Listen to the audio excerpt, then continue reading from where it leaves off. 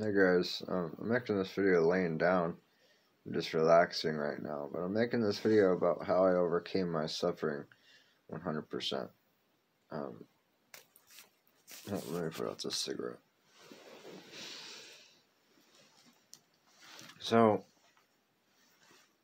earlier tonight, I should have said earlier this evening, I was in a deep suffering state. I just kept making bad choices just with what I'd eat. I would just I'd eat a bunch of chicken,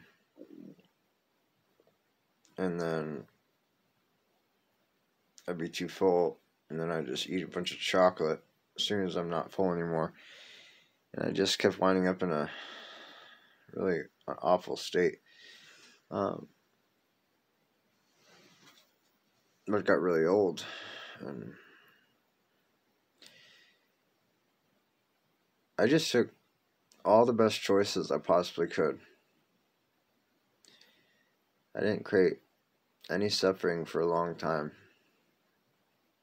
I've only made good choices. Even getting really into the details of what can be a good choice, such as just laying here, it takes a lot of effort just to lay here. It's a lot less suffering just to lay down a lot of times.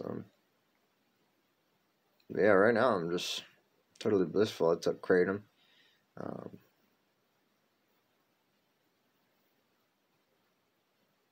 I'm just chill. And you can achieve this too. If you're in a suffering state, just the whole goal is you just want to stop feeding it. You don't want to feed your pain.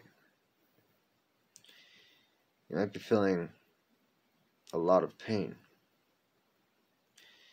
but it doesn't matter how much it is. The only way you're going to overcome it is by stop feeding it.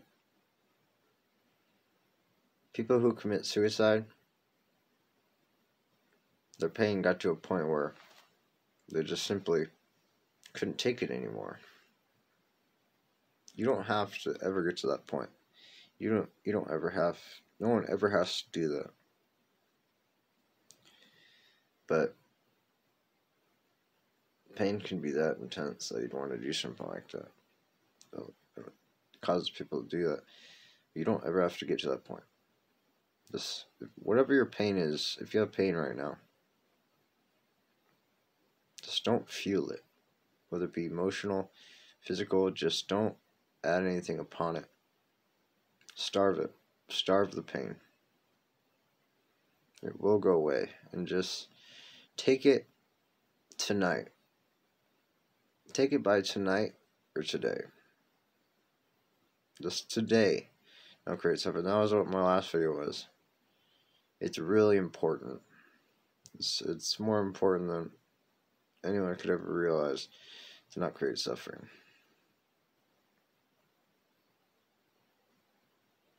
This video. Bye.